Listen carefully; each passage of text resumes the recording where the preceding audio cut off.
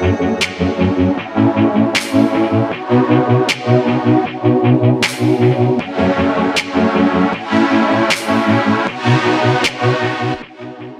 Joris Nieuwenhuis, I'm 21 years old, I'm from Holland. I'm the U23 World Champion.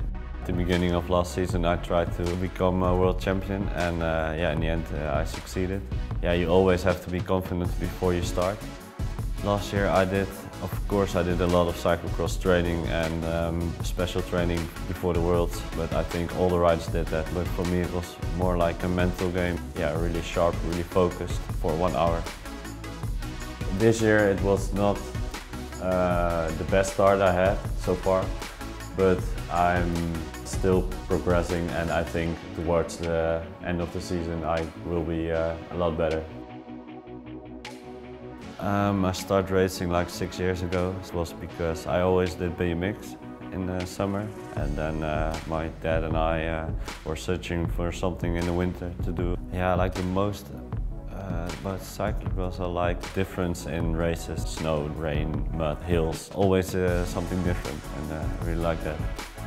I decided to race elite because last year I was a lot of times on the podium. This year I wanted a new challenge. I decided to go with the elite. Mentally it was a bit difficult because I was not used to riding in not even in top 10 position, but I talked a lot with others about it and they said like it's okay, it's not, don't worry, you can be maybe in the end of the season it's better, and just wait and just keep pushing yourself until the results are better. Actually, I don't think a lot in a race.